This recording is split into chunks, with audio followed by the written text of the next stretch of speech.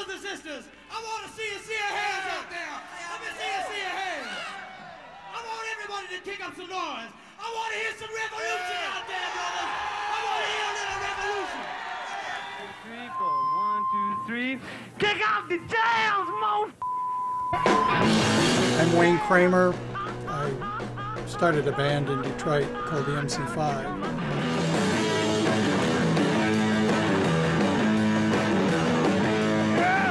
MC5 were one of those influential bands that were truly ahead of their time. They were kind of the setup team, you know, the trailblazers that kind of cut the path for the next generation.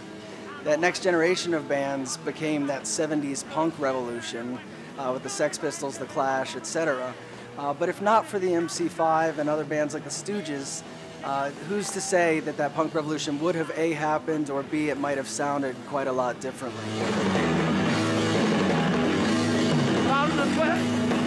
I thought it was important that the performance was on all levels. And it was, you know, musically it had to be dynamic and challenging.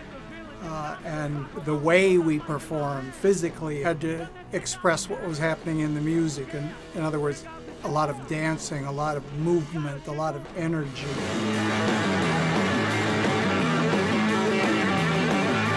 I had clothes made up out of these exotic materials, and the rest of the people in the band did as well. And I thought maybe the guitar itself could be part of this kind of total assault on the culture. When I painted the guitar with this motif, it was really to claim my patriotism in spite of what the country was doing at the time.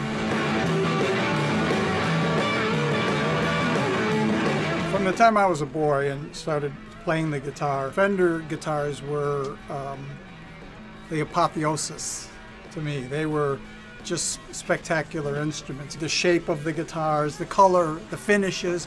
Candy Apple Red is a hot rod finish, you know, and I'm from Detroit and I grew up loving hot rod cars, and there was a connection between the aesthetic of the Fender guitar and custom cars. I refer to this as my Kick Out the Jams American Revolution Stratocaster. It's the guitar I was playing in that era, and in fact it's the guitar I play on that recording.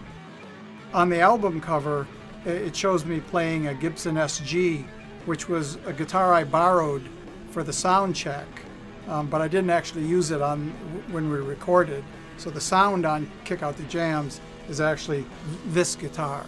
The guitar is an icon of, you know, A, capturing this musical moment where things change, but also kind of just owing to that freedom of musical expression and just a symbol of kind of continuing to push the boundaries, which is what rock and roll was all about. It's been a very long process. 16 years we've been putting this together. We started working on this in 1995. We've gone through numerous pickup arrangements, wiring, paint jobs, color schemes, and finally got it right. For a guitar player, it doesn't get any better. This is the high point. You know, the guitar is the portal to me, to expressing myself to the whole world that I've invented around myself. So to have your own signature model guitar is a great and humbling honor. The band's seminal influence is indisputable.